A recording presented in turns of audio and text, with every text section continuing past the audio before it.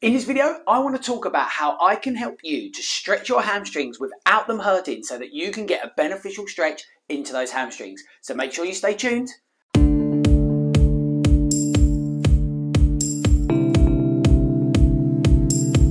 Thanks for checking out the channel. My name's John. I'm the head therapist here at John W Sports Injury. If you're new to our channel, we want to be doing three simple things. We want to help you to understand your body, get rid of pain so that you can get back to achieving your sport, exercise and wellness goals. So if you haven't subscribed yet, hit that subscribe button and the bell notification and we will keep you updated. And if you find that this video is of value at any point, don't be afraid to smash that like button so others can find out how we can be making sure that you stretch your hamstrings beneficially.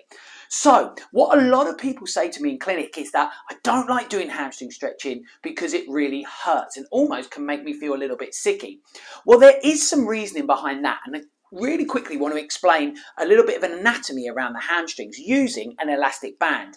Now, one of the things about our hamstring muscles is we call them biarticular, and what that means is that they actually cross two joints. So a lot of our muscles cross a joint that they act upon, but the hamstrings actually cross both the hip joint and the knee joint, so they act upon both those joints. So we use this when we're stretching our hamstrings to get really good stretches, but ultimately pulling from both ends of the elastic band. So you can see that if we want a good stretch from the elastic band, we can pull from both ends. But that does mean that it can quite quickly dive into a dramatic stretch. So what I'm going to show you shortly is what we can actually do is stretch from one end of the band and then slowly increase the stretch on the other end to still achieve a good stretch but at a more tolerable level. So let me dive onto the bed and show you exactly what I mean by this. So when we're stretching our hamstrings, classic stretches will be things like just lifting our leg straight up. Now, what's happening here is that what we're actually looking to do is to stretch the hamstrings from the knee and then ramp it up from a hip flexion point of view. So we're getting that 2-point stretch there. Or another thing that people like to do is to say, place a straight leg out onto something like a table or a bed. Now again, what we're getting here is because this knee is straight, our hamstrings flex our legs here, so we stretch that out, so that's pulling from the one end of the elastic band. And then what we do from our hip point of view, because the hamstrings extend our hip and pull it backwards, is we then flex that hips forward. So that's getting into this double stretch here.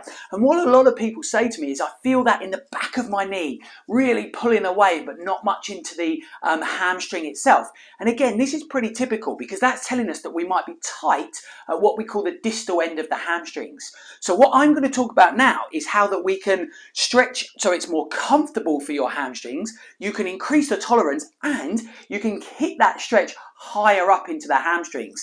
Make sure you hang around because at the end of this video, I'm also going to show you another video where I talk about how we can stretch each of the three hamstrings in isolation.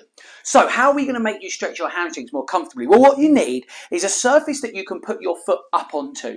And in some ways, the lower the better. If we can get that knee joint to be lower than the hip joint, you'll find a better stretch. But when we get into this point, the crucial thing that we've done here is that we've got this leg bent. So we're not pulling from one end of the stretch, from one end of the band.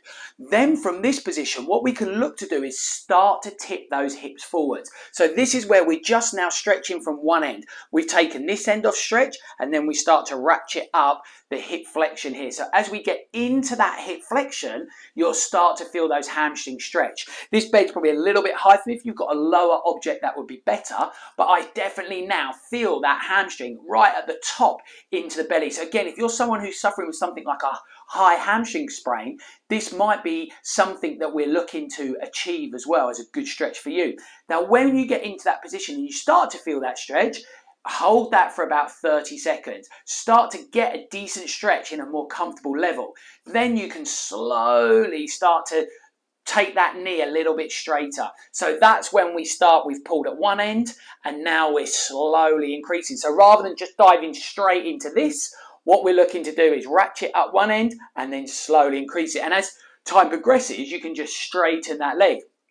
And you might find that then over time, you can get into that more classic hamstring stretch where we've got both ends of the muscle on stretch, but it's more comfortable. So again, if you're somebody who's suffering with hamstring tightness, you find that stretching is just too uncomfortable, find yourself a step or an object, place your foot on top of it, and then slowly start to almost sit backwards, like you're trying to sit on something behind you as you flex those hips forwards, and then you'll start to feel the stretch. If you can't find it straight away, start to move the foot further away from you and repeat the same process. Soon you'll feel that stretching, and that's a way that you can be stretching out your hamstrings more comfortably, and you can slowly start to increase how much you're doing that. So rather than diving straight into the deep end, we're going to go in at a more shallow level and make our way down towards that deeper end. I hope that makes sense. If it's been helpful for you, and actually for the first time you're finding that you can stretch your hamstrings more comfortably, hit that like button, because that's going to help others to see this tip and technique all around stretching the hamstrings.